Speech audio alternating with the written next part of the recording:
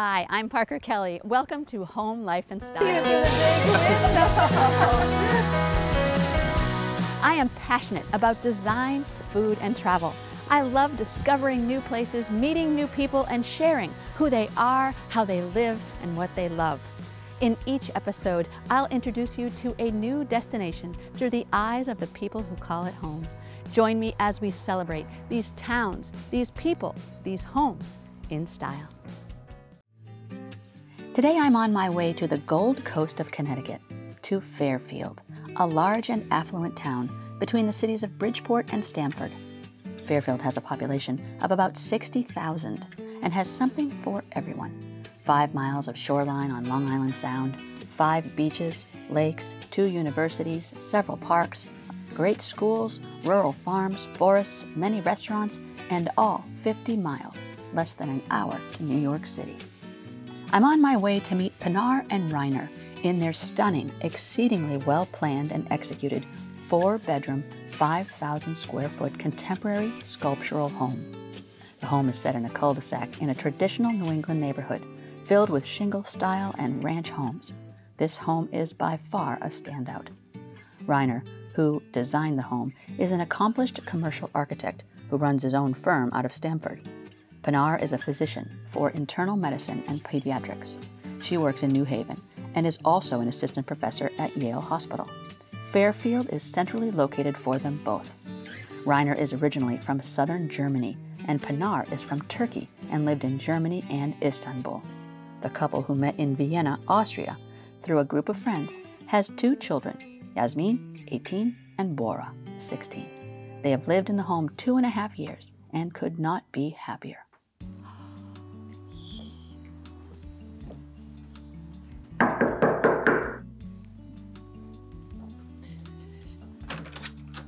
Hello! You made it! Rainer, finally, so nice to meet you. Nice to meet you. And I know you're huggers, Pinar. Oh, I know you're huggers because, welcome. Is that a Klimt right here? Yes. Is that mosaics? Yes. Oh my goodness, that is stunning. Walking in there, that is crazy. Oh my goodness. Oh, I'm so glad to finally be here. Oh, it's so nice to meet you. Well, I'm glad you found the house. Yeah, I know. It looks like every other one. Oh yeah, it looks just the same as all the others in the neighborhood. Oh my goodness, it stands out like crazy. Wow. Oh, so you collect art, I can see already. Wow. You're art lovers. Collecting some paintings. Some paintings. Pinar's grandma. No, it's not. No. He's a tease. Yes. Yes, yes. Wow, look at that chandelier. Wow, look at that. That is great. It's Beautiful. rich. Okay, and what do we call this room? Wow. It's just... Living room. We just want one big open area. Yeah. So it's... Oh, look at that ceiling. Oh, I love the light. Everything is in one big space. Oh, goodness. Yeah, we... That is quite a wall of glass. That is beautiful. Oh, and the fireplace is beautiful. Oh, so more bling here with this chandelier over the, oh, it's nice. Just like the one in the entry. This is the sparkly. Right. And nice juxtaposed with this, these clean lines, and this is beautiful. So now, someone you know made this is gorgeous. Yeah, I think it's Italian, but it's all, we try to keep it all white and walnut as far as we could. Yeah, it's beautiful. This is, oh, I can't wait to cook in this kitchen with the chef. Oh, yes. Wow. I'm looking forward to it. Yeah. Let me get on this side and look. Sure. Beautiful. And is this induction? Yes. I love induction. Do you love it, the induction? Yeah, we had gas before, and gas is great for cooking. Yeah. It really is, but this is actually better. I like this better. So. And so a little passageway right around. Yeah, this is just the central element there. French scene. Yeah, I always like to look in people's homes, and I often see a theme, like an overall thing. I don't know whether it's like undulating sculptures or whether it's moody, like paintings that have a lot of like mood imbued in them. You know, like that first one in the balcony, and then this one sort of looking just. You're watching somebody else watching somebody, so it's nicer than if they stare at it sometimes. Right, it was same with the woman on the balcony, right? Not your grandmother. No. When she's looking out, you're watching somebody looking at something. Yeah. Interesting. Oh, I'm going to look for that motif as we go through. So this is going all the way up, three stories. That's beautiful. Oh, look at that. And there's a reason that these stairs, they wrap up. I try to make it sculptural again. And there is also, when we open a window on top, we want to get some natural ventilation. It's called stack effect, so it acts like a chimney. Okay, you first? Yes. So this is the bedrooms and office. Okay, bedrooms and office. Yeah, so this is the private level, and then on one higher we have one for entertaining a little bit. Oh, really? Okay. So the kids' rooms are on this side, as I mentioned. Can we peek at some of them? Yes, sure. Okay. Please go. They're both not here. Oh. They're here. Please, go ahead. Shh, no one will know. So this is our daughter's room. Huskies. She's just first year. We just dropped her off a few weeks ago. Oh, you did? Yeah, it's already gone. So she likes bright colors, white stuff. So the bathroom is all white and everything is white here. Oh, and so grays. she had some influence in the design of grays. this. Yes. Yeah, definitely. And how old was she at the time? A couple of years ago, right? So 16. 16. 15, yeah. Bora's room, her son. So he likes dark colors, so everything is dark gray, blacks, like a boy. So light and dark. Right. It's not pink and blue, She and but he, it's like light. But it gets dark. that. Yeah. And the lion, is he a Leo? No, I don't know. I don't know what he is. No, he's not a Leo. He just thought it was beautiful. And yes. It's a sound It is idea. beautiful, it does.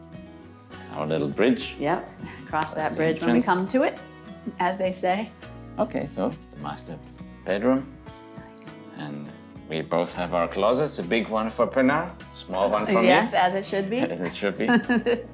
And we have a deck too, again, that's used for the guest suite below for the shading. Oh, okay. And Oh, not so the that we guest need suite it, is below it's here? below here, Oh, yes, yes. you can call down, tell them. Yeah. Okay, knock it off down there. Yeah, that's very nice. Oh, look at this space up here. Oh, this is cool. This is your entertaining space. Kind of hanging out. Wow. I really feel your culture here. This is, yes. So I really wanted to have one room that was decorated in a Turkish way. Oh yeah, look at that light fixture. Wow, that one's cool. Wow. I mean, that's what's a struggle for me to allow a fixture like this. Right? But it's a Turkish. It's like a helix, a DNA strand. Just think of it that way. Maybe you'll like it better, right? And then our roof, there's... Oh, look at the view out here. Wow. Above the treetops, really. I mean, it's cool. Okay, can you say what? First say it, pronounce it. It's called Freude schöner Götterfunken, diesen Kuss der ganzen Welt. And that's two phrases from a poem from a German poet, Schiller, and Beethoven used it as put music around it for his 9th Symphony. So the end chorale of the 9th Symphony has these texts in it, and it's about how joy is this beautiful spark of the gods, and this kiss belongs to the entire world, or is for the entire world. I'm a little bit of a romantic, deep down, if you dig down far enough. Yeah. All right. He's the artist. And an artist, right? That's his artistic way. Yeah. It's been a long process, so, I do feel. And not afraid to try new things. Always learning, constant lifelong learners, which the chef is like that too. Always, always incorporating, always learning. So I think it's going to be a nice match. Yeah, looking forward to it. Yeah. So should we change up and go for our walk? Let's go. Yes. All right. Good. After the home tour, we headed down to one of their neighborhood beaches. Pinar's name means water spring, and she feels a special affinity to the water. And it's no coincidence they live near the ocean and the lakes. They love their lake community and association with 500 homes and private lakes. Yeah, so this is the main beach. It's beach 1, but this lake has like 5 beaches. Ours is the one out behind us. Yeah, they just came up with Keeps it simple. Does it go clockwise or counterclockwise, or do they say one over here? No, it doesn't make sense. We just have to know. There's even one missing, so. Gorgeous day today, but in the summertime, is it have a lot of people? Or? Oh, a lot of families with kids. I mean, because the water is very shallow, and they have to have a lifeguard here and everything. They have a swim team, and they have swim lessons. It's really nice. Our kids were both taking lessons here. They were on the swim team, so it's nice. It's a nice community, actually. Nice. Beautiful. Well, perfect day for it. Yeah. I'm looking forward to the dinner party. I'm looking forward to meeting your friends. Yes. I'm looking forward to having the chef in that beautiful kitchen. We'll work up some appetite. This is not quite the long walk for working up an appetite, but you know, my appetite doesn't seem to ever need ramping up anyway. The next morning, I met Chef David Snyder, the chef who would be cooking for the dinner party. I met him at his restaurant, Brickyard Tavern. So nice to be here. Yeah, great to have you. Brickyard Tavern. Yeah, so tell me about this whole area, the Brickyard neighborhood. So it's a big community center. There's 9 eateries, a bunch of retail shops, kind of center town of Fairfield. I'm not actually from here, but I moved up here. My partner lives about 5 minutes away, and we decided to open up over here. And so what made you decide to do the restaurant together? Well, I've been a career chef, and he's kind of followed my career, and he's an avid foodie and wine connoisseur. He just eventually came to me, we spoke about it, and the last 5 years we got serious about it. So one of the things I noticed was a pancake. There's a specific pancake that had some ingredients. It was ricotta? Lemon ricotta pancakes, which is kind of a trendy thing right now. Oh, yeah. And so speaking of trends, I mean, you've been doing a couple decades of being in the restaurant industry. And so you see trends come and go. So how do you approach trends without losing, you know, the root of who you are, which is inventive and... It's funny. My style has not changed over the years. I mean, I stick true to who I am. And that's the way I got cooked for my soul. So even in an upscale manner, there's something still very approachable about my cuisine. You know, grassroots cooking, the way my grandmother cooked, the way I cook, the way I've learned under great chefs through the 80s and 90s, and just kind of stuck with me, and I really fell in love with what I was doing. I've stuck true to who I am throughout my whole career. Yeah, that's beautiful. And so you know when you get people who love the restaurant, they're loving you too. Yeah, sure. Yeah, and so tell me about your tribute wall and the way that you think about the people who've influenced you and your family and even the chefs. I mean, paying homage to chefs that you respect. Tell me So there's actually 2 rooms, both the chef's room and the tribute wall. So Ted and I were talking about a much smaller operation when we were thinking about going somewhere. And we wanted to call it tribute. And it was important to me because I really wanted to pay respect, definitely to mentors, but more so to family and friends, people that have helped shape not only our careers but our lives to get to this point, to the people that were the fabric of our, you know, developing into the people that we've become. And but when we came to this spot, the place was a little too large, and we didn't love the name for this space. So we decided to do a tribute wall, which has got pictures of a generational look of our families, and it was important to us to have our families on the wall. Oh, beautiful! So nice to chat with you. Cheers. So happy for your success. Glad to have you here. Thank you. And can't wait to be in the kitchen with you. Awesome. Thank you. Thank you. After our chat, Chef David spoiled me with culinary delights from his kitchen. Everything smells so good. And this is, it's one of these classics. It's, everybody's got a version of Bang Bang shrimp or firecracker shrimp. These are our chili garlic crispy shrimp with micro cilantro, shaved radishes, and a little bit of scallions. Fantastic. So, oh my goodness. I think the salad could use a little black pepper. The polenta breadcrumbs. Polenta croutons. Crouton. Oh. Right?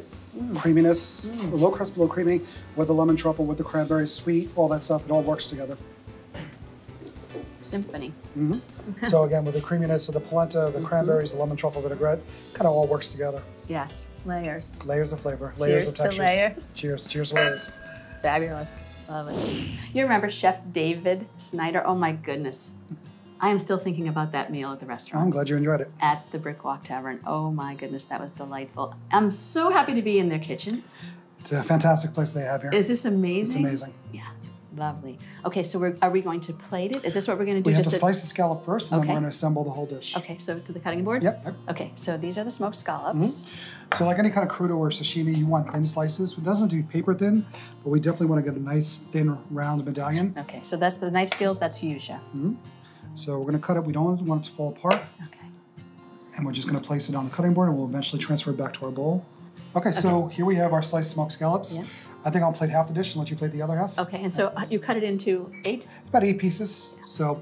And is that where you're going to sort of... Well, everything's going to just work itself together, but you also want that a little bit of that frame, that white frame. After everything else goes on there's going to be a lot of stuff on the plate. You want to see the frame of the plate. So like a mat on a painting. Exactly. So you see that they're not lined up perfectly. Yes. So you do the last 4 here. Here's our dehydrated garlic. So we want to sprinkle a little bit again, not to overpower the scalp, but to give a little bit of that earthy garlic flavor and texture. So here we have a little bit of winter sliced truffles, and we're going to take a little bit of that and just kind of place one small piece. If you get a big piece, you can always tear it. All right. But we take little pieces because again, truffle is a little pungent as well. Yeah, there's something so particular about the smell of the truffle. You talk about truffle. umami and earthy and yes. You know, they say it's an aphrodisiac, so it's a little bit fun for everybody. Yeah, I didn't hear that part. Oh yeah. Can we try it? Sure. Yeah. Okay. Yep. Cheers. Cheers. The creaminess of the scallop, the smoke, but there's flavors interplaying, and they just bounce all over your mouth. Everything's there, but the scallop still comes through. Well said. Now you had one of mine and I had one of yours. How was the... I think the other ones were a little better. You tell me, though. I set you up for that one. So. As we got about our business cooking, the guests started to arrive. Yeah, thanks for coming. Hello, I'm Parker. Nice to meet you. Oh, can I do this too? Sure. Nice to meet you. Can you feel the energy? I can. I feel the heat a little bit also. But the gas coming? Sure. And a little bit elevated in here, you can feel it. So what are we doing now? So, second course? Second course, this is going to be the second course of the dinner party. We have braised oxtail. Right now we're reducing it a little bit in its own juice. Oxtail. So oxtail, everybody gets a little afraid of what oxtail is. It's beef. It's braised beef. We have a little bit of interesting spices, a little star anise, a little cinnamon, a little bit of allspice. So it's subtle, but it's there. We're going to do this with a little bit of toasted Parisian gnocchi. These are Parisian gnocchi here. Okay. We have a little bit of crispy celery root, a little bit of microgreens. We're going to use this to mold that on the dish. So we want to pour these in. Now we're going to let them work and get a little flavor and a little color. We want them to crisp up, have that dichotomy of crispy outside to soft center. So now the oxtail, the sauce is reducing nicely. Okay. I want to leave some of the juice behind, but we're going to grab some of the meat. And we're going to put it in this little mold. Right. We're just going to flip it down, center it there. And we're going to pour the rest of the sauce around. All right. Just all around you. Some of it's going to seep out anyway. Like a beautifully rich, flavorful moat. Beautiful. Wow. And we're also keeping the heat on there right now as we spoon our gnocchi around the dish. So you have all that beautiful sauce with these gnocchi. Oh yeah, that must absorb beautifully. So at this point, we're going to lift this up. Okay. Oh. And we're going to finish this whole dish with a little bit of microgreens, a little bit of that Tuscan olive oil, and I also have some crispy celery root. Put a little micros on there. Look at that. And we're going to take a touch of our Tuscan olive oil. And this on the top for? Just a little bit of flavor. It looks beautiful in the sauce. Yes, it does. There you go. Yes, it does. Gorgeous. Woo. So one more dish. One more dish. This is dessert. We kept it simple. And so what do we have? So we have panna cotta, which is basically cooked cream is what they call it. Fresh vanilla beans. We're going to put a little black mission figs. Again, I love a little bit of our sea salts to go in the figs. I think it'll pair well. We've got some beautiful ground roasted pistachio and some honey. Beautiful. Now you made this already. We made the panna cotta. You basically warm the cream, but then it's gelatin that holds it all together. So you put it in some kind of mold, which we do, and you can see that we're going to unmold this. Okay. Straight down. All right. So we're going to shingle the figs. We're going to take a little bit of our texture. Now those are raw figs. Those aren't roasted figs. or anything else or grilled or they're just... Little salts, sea salts on the figs themselves. To go with the sweet is a little bit of salt. That's beautiful. And then we're going to take a little bit of honey to accentuate some of the sweetness. And we're just going to kind of do a little zigzag. Definitely want to hit over the figs. A little drizzle. Isn't that beautiful? Okay.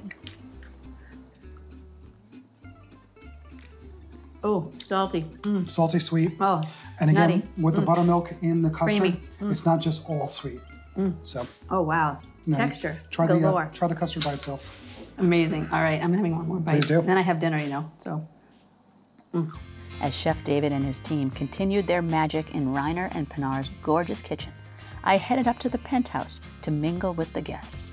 Pinar and Rainer have known these friends for years, and most of them during Pinar's medical residency. They are quite an international group, coming from Italy, India, Hungary, France, Germany, Turkey. Wow. I was just told that Chef Dave is serving dinner, so we should all go downstairs. That sounds like a good idea. Right. Okay. Yeah, so not too much. Just a little bit.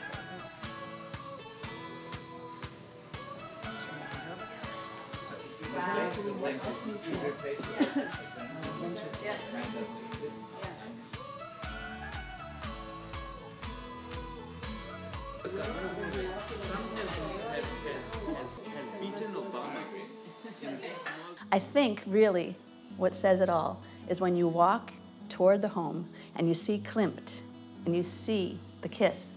What it really says is that Rainer and Pinar embrace life with a passion, just like Chef David Snyder approaches his work as an artist. This is a show about passion and artistry. This is Home Life and Style from Fairfield, Connecticut. Until next week, I'm Parker Kelley. Cheers! Cheers!